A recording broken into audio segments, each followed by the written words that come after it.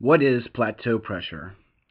Plateau pressure is the static transrespiratory pressure at the end of inspiration during an inspiratory hold maneuver or a inspiratory pause setting. We're going to look at this ventilator screen and we can see the waveforms and we can see the measured values here to the right of the screen. And here are some measured values. So my plateau pressure is a measured value. I have my peak pressure, and then below that is a plateau pressure. And as you notice, it's just dashed out.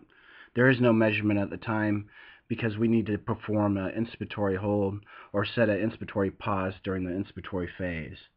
And if we look at the waveform, here's a standard pressure waveform in volume control ventilation, that it rises and I do not have a pause at all.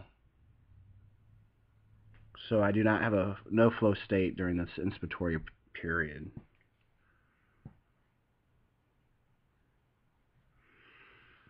Now, as you notice from this picture here, what we did is we did set an inspiratory pause, and as you notice, my inspiration starts, and then I have this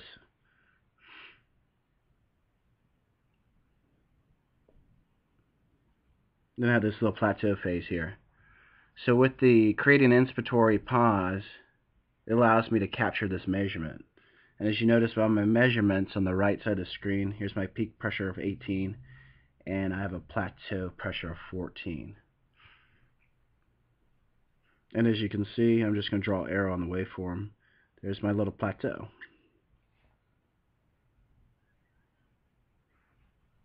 Now, why is plateau pressure important? Plateau is important because it gives us a look at kind of what the true alveolar pressure is. So we can use this diagnostically. It's used quite a bit in many protocols. It's used in protocols for acute lung injury or acute respiratory distress syndrome, and even sepsis protocols when we are mechanically ventilating the patient. And what we try to do is we try to keep our plateau pressures, our measured plateau, less than 30 centimeters of water. And this is a guideline for lung protection.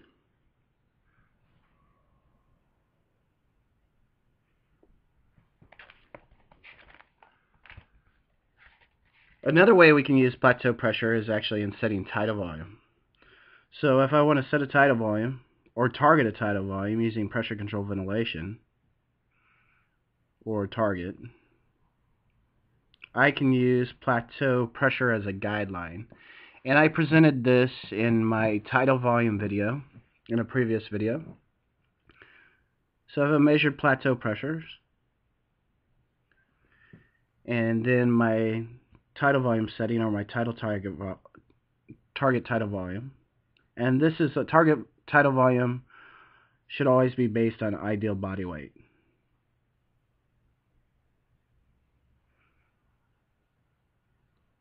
So when I look at my measurement, my plateau pressure measurement, if the plateau pressure is under 25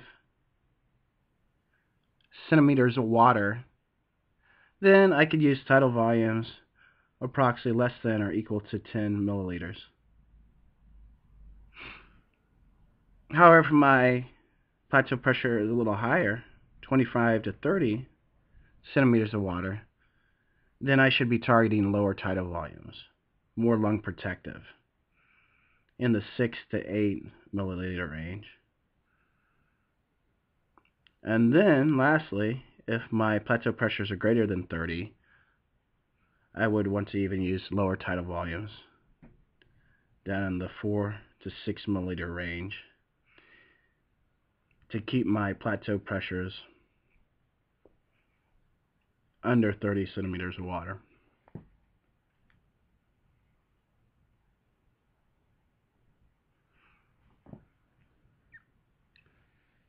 Another importance of plateau pressure is we need it for calculating static compliance. So when we're looking at static compliance,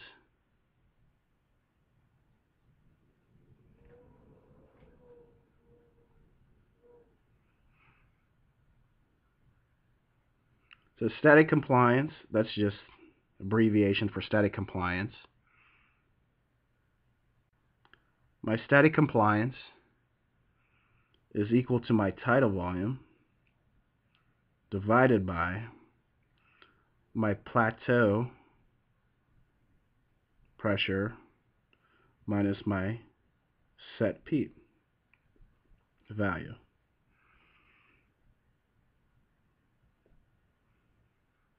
So my static compliance is going to be liters per centimeter of water. That's the value. Tidal volume is going to be in liters. And both my plateau pressure and my PEEP are going to be in centimeters of water. So this is when the ventilator is doing a static compliance, it needs a plateau pressure to actually get a static compliance measurement.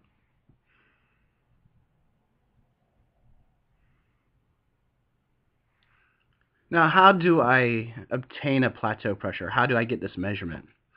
Now, on some ventilators, newer ventilators, you might see this measured value displayed all the time. However, it could be incorrect.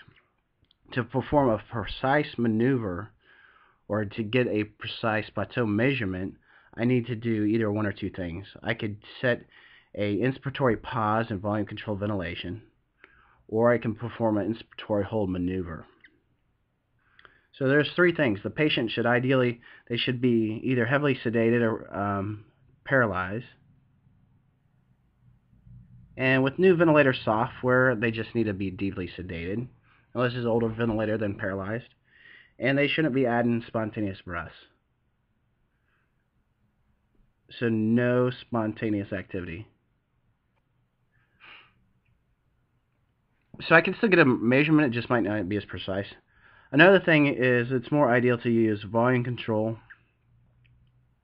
ventilation and with a square waveform setting. So square flow is a constant flow. And with constant flow, my resistance will be constant. And then what I need to do is I need to set a pause of 10 to 20% of the total cycle duration. So this is not just my inspiratory time, but my expiratory phase also. Or I could do an inspiratory hold maneuver for approximately 4 seconds.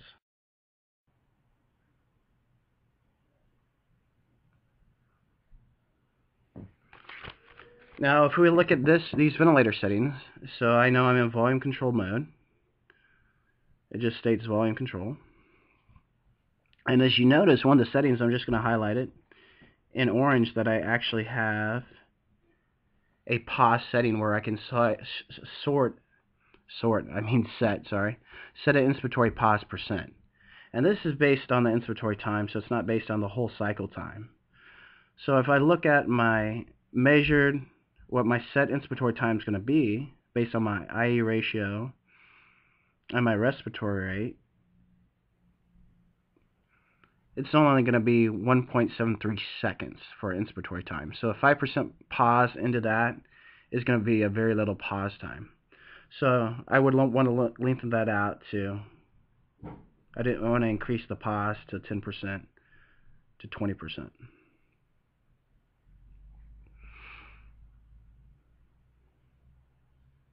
Now this pause setting is not really to measure plateau, it is, but it is mostly used when people were scared of using PEEP, and they'd use this to create a exposure time and more of a mean airway pressure for lung recruitment and alveolar filling time.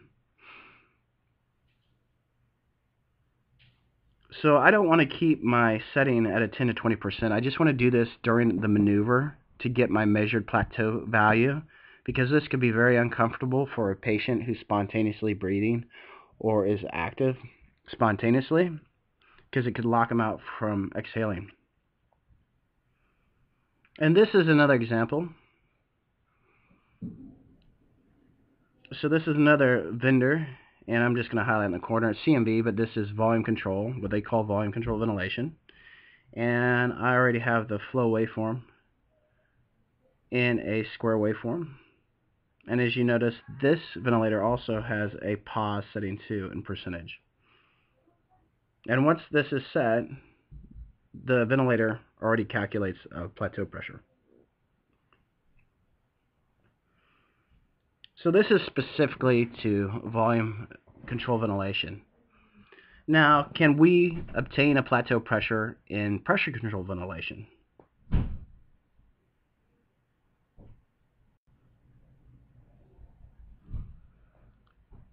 And a lot of people out there will say, no, you can't.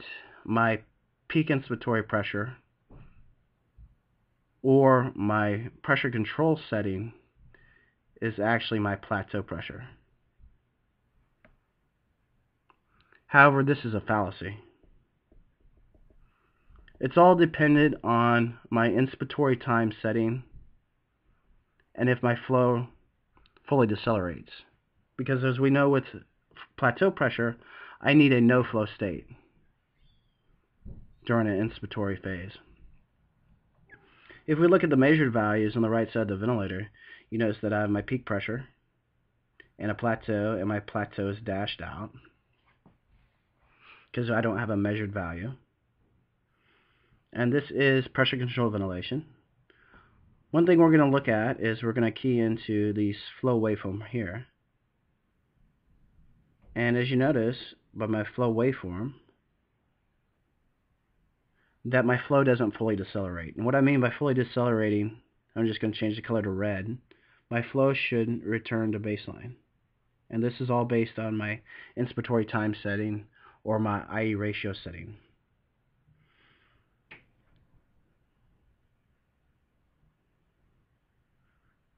So if my flow fully decelerates like it does in this picture that I just drew in, my plateau pressure and my peak should be pretty much equal. However, if we go back to this waveform here, and where the flow doesn't fully decelerate, my peak inspiratory pressure is going to be different than my plateau pressure. And I'm going to explain that in the next couple slides to show you more in detail. So what we have here, we're in APV mode, and what APV mode is a pressure control based mode. It's an adaptive pressure control, and this is what the manufacturer just calls it. Another name for this on another vendor is PRVC for servo ventilators, or autoflow for Draeger type ventilators. And we're looking at a lot of values. We're going to go over these waveforms here, and this is actually after our inspiratory pause maneuver. And as you can see, my peak airway pressure, my measured value, is 37 centimeters of water. So we're going to look at that. So my peak airway pressure, so here's my waveform for peak airway pressure. And here's the measured value. So what we did is, during the respiratory phase, we did an inspiratory pause maneuver. We did a breath hold. And we froze the screen. So we just froze the screen. And then we used this control scroller. And we scrolled it back to get our measurements. So I'm just going to clear this out of the way.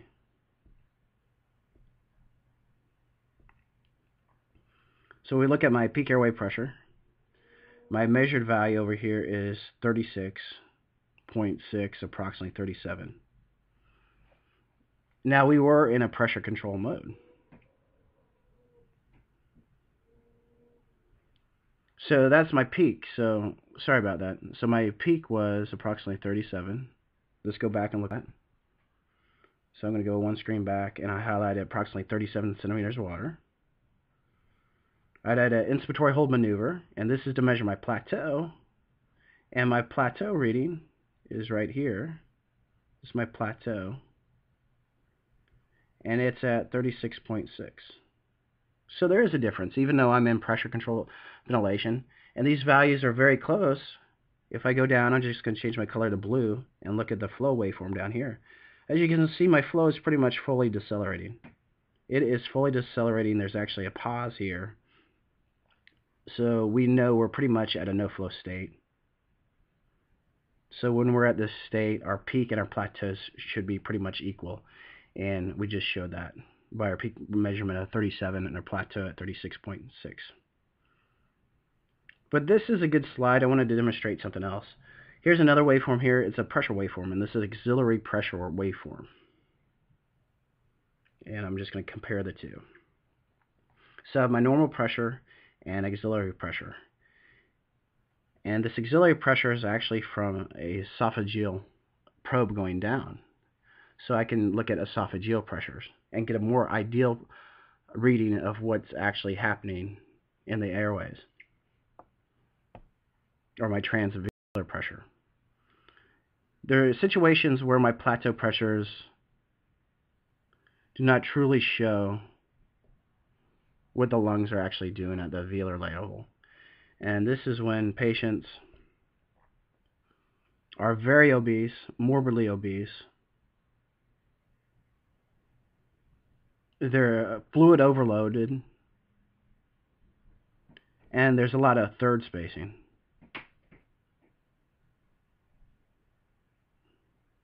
Another example would be a burn patient, and they are so full on fluid that they don't have much chest wall movement at all. And their extrathoracic pressure, as in their chest wall, does not reflect actually their velar pressure.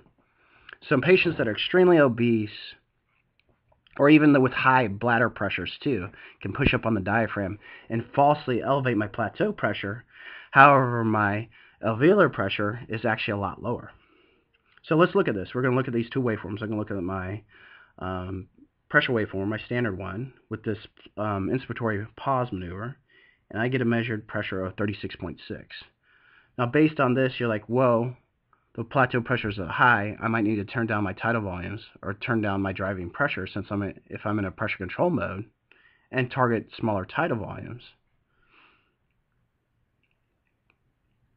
However, if we look at our esophageal pressure in this waveform with the same inspiratory pause maneuver, you know that this pressure is significantly different. So there is a 10 centimeter water difference between these two pressures. And now I could basically use this as a guideline to set my PEEP, or to target my tidal volumes, or set my pressure control level. So this is just another nice diagnostic, the esophageal pressure, in patients that are obese or severely fluid overload. I'm precisely setting, I have room to play. And that's plateau pressure.